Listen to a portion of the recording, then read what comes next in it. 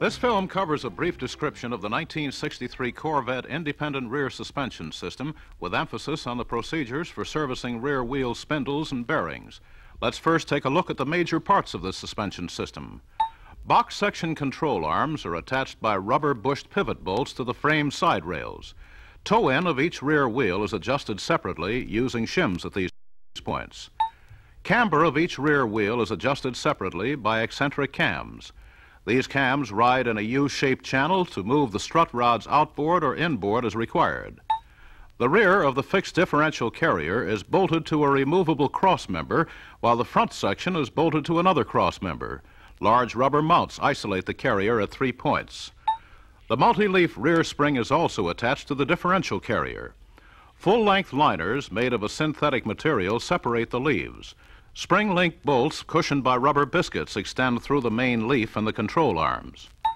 Early production rear wheel spindles were designed to slip in and out of both the outer and inner bearings. However, this was changed later to a press fit by increasing the spindle diameter.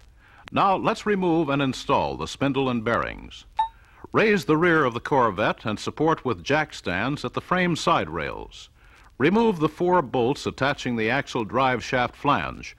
Remove wheel and brake drum. Push or pull the control arm slightly outboard, which will permit the axle drive shaft flange to swing away from the spindle drive flange.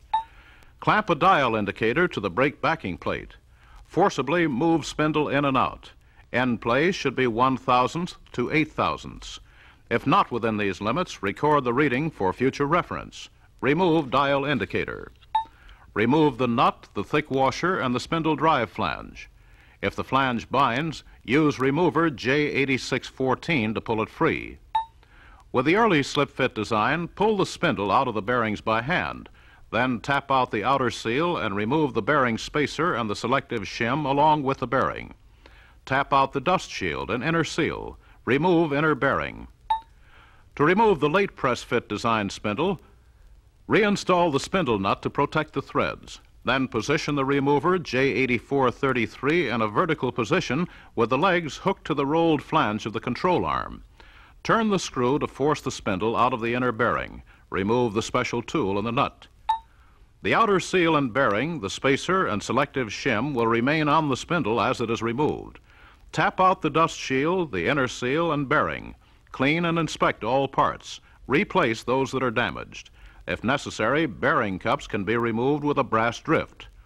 Use driver handle J8092 and bearing cup installer J7817 to tap new outer cup into position. Tap inner cup into position using the cup installer J7817 and a short piece of bar stock. If it is necessary to replace an early design slip fit spindle, install the late design press fit spindle 384378. To complete this conversion, the early spindle drive flange and its 140,000th thick washer must be replaced with the late drive flange 3839830, which uses a new 210,000th thick washer. If the outer bearing, the outer seal, or spindle need replacement on the late press fit design, position press plates J8331 over the spindle as shown. Tighten the vise jaws to force the press plates together, wedging the bearing away from the spindle shoulder. With this added clearance, you can now get full support under the bearing with the press plates, and the spindle can be pressed off the rest of the way as shown. Pack both bearings with a lithium-based EP lubricant. Also coat the seal lips. Then position a new outer seal over the spindle with the tabs facing outboard and press the outer bearing over the spindle using J9436 and a discarded spacer. When reinstalling the original spindle and bearing assemblies, it is necessary to select a new shim if the measured end play was more than 8/1000ths. Measure the shim thickness with a micrometer. Just for example, let's say that the shim measures 133/1000ths. Now, from the shim thickness, subtract the original end play, which in this example is 17/1000ths, to arrive at a 0 end play figure.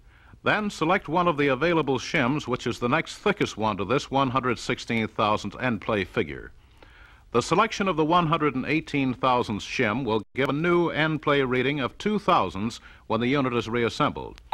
Whenever new bearing assemblies are installed, regardless of the spindle design, or when installing a new spindle, Use 148 thousandths shim as a starting point when reassembling the unit. Now let's see how to install the early design spindle assembly. Place the outer bearing and seal in the spindle support with the tabs facing outboard. Tap the seal into position. Insert the spindle through the outer bearing and position the spacer and selected shim over the splined end. Then install the inner bearing, seal, and dust shield. The seal tabs face towards the differential. Install the spindle drive flange, washer, and nut. If the spindle flange and washer are the early design, torque nut to 50 foot-pounds. If they are the late design, torque nut to 100 foot-pounds. Install cotter pin. Now let's see how to install a press-fit spindle. Position it in the support, then install only the spacer, the shim selected, and the inner bearing. Slip an old spacer with 5/16 inch cut off either end over the spindle in place of the drive flange. The spacer must be cut off square. Install the washer and nut. Tighten the nut as far as possible to pull the spindle through the inner bearing, then remove the nut, washer, and old spacer. Install the inner seal, the dust shield, the spindle drive flange, the thick washer, and a new spindle nut. Then torque the nut to 100 foot-pounds plus any additional tightening needed to align the cotter pin hole. Recheck spindle end play.